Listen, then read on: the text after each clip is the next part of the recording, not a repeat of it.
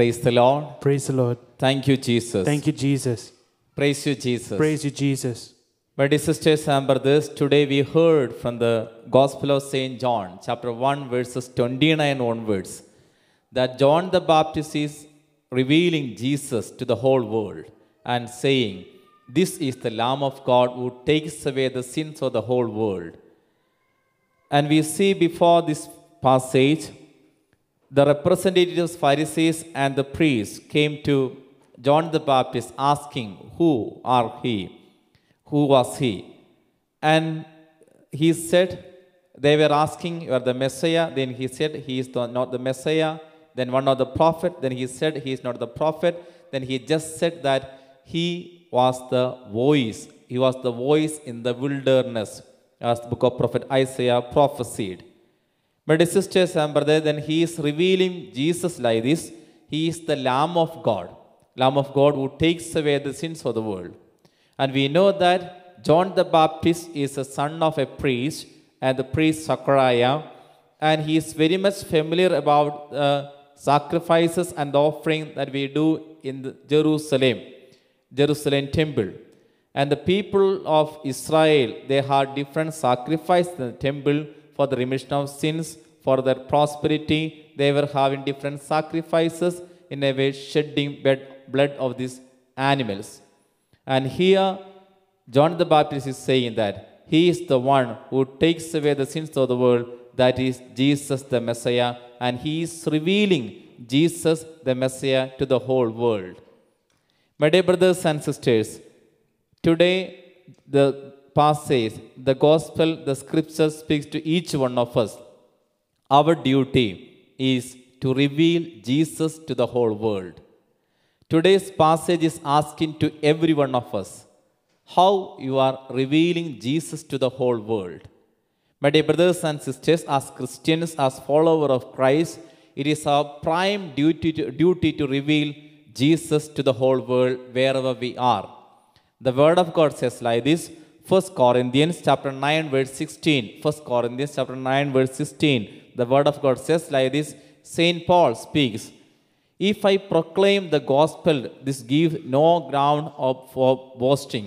And the Word of God says, "For an obligation is laid on me, and woe to me if I do not proclaim the gospel." My dear sisters and brothers, as Christians, it is our prime duty to proclaim the good news, to proclaim the gospel to the whole world. And how we have to proclaim? Again, the Word of God says how we have to proclaim the good news, proclaim the gospel, proclaim Jesus, reveal Jesus to the whole world. The Word of God says like this, St. John chapter 17 verses 21. St. John chapter 17 verses 21, we read like this, "That they may all be one." And the Word of God says, "As you, Father, are in me and I am in you, may they also be in us, so that the world may believe that you have sent me." My dear sisters and brothers, when there is unity is there, through our life we have to proclaim. Through our life we have to proclaim Jesus in our day-to-day life. Again, the Word of God says like this, St. John chapter 13 verse 35. St. John chapter 13 verse 35. The Word of God says like this, "By this everyone will know that you are my disciples." How? If you have love for one another. My dear sisters and brothers, in today's world, people trust more than preaching their life example. Their life example. It is our duty to proclaim Jesus in our day-to-day life through our life example. In the family, in the society, in the parish, wherever we are, we have to proclaim Jesus. We have to reveal Jesus in our day-to-day life.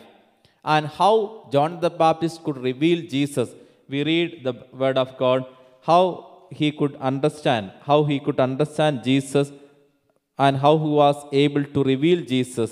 The Word of God we read, St. John chapter 1 verse 32 onwards. St. John chapter 1 verse 32 onwards, we read like this, "And John testified, I saw the Spirit descending from heaven like a dove, and it remained on him. Then 33 we read, and I myself did not know him.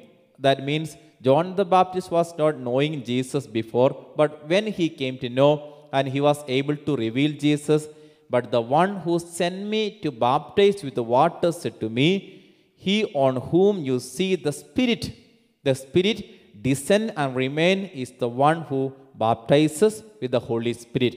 My dear sisters and brothers, with the help of the Holy Spirit only, John the Baptist was able to reveal Jesus. In our day-to-day life, we have to reveal Jesus. How it is possible? It is possible if you are filled with the power of the Holy Spirit. The power of the Holy Spirit. When we are filled with the power of the Holy Spirit, what happens? As we know, we all are created in the image and likeness of God. We all are created in the image and likeness of God. And who is God? The Word of God says, God is love. God is love. And when we are created, as we know that we all are created in the image and likeness of God, and God is love means if wherever we live, in the family or in the society, in the parish, we must become an instrument of love. An instrument of love. When we all are filled with the power of the Holy Spirit, what happens? The power of love, the love that overflows from our heart. When we are filled with the power of the Holy Spirit, the love overflows from our heart. And the love overflows and we are able to love everyone. And my dear sisters and brothers, the Word of God said, it is not just by your name, should not be identified as a Christian, or the wearing ornaments, or the rosary, or your dress code. It is not that the sign of you are a Christian, how it has to be understood. The Word of God said, it is through our love. Through our love. My dear sisters and brothers, let us reflect upon ourselves, examine our life. How I am revealing Jesus in our day-to-day life. How I am revealing Jesus in my day-to-day life. In the family, as a husband, as a wife, as a daughter, as a son, or wherever you are, how I am revealing Jesus in my day-to-day life. Let us ask this grace. Jesus, give me the grace to become a true disciple through my compassion, through my love, through my gentleness, through the power of the Holy Spirit. Jesus, let me reveal you those who are around me, those in the world and the parish, the society, wherever I am. Let us ask this grace in this Holy Mass and we pray.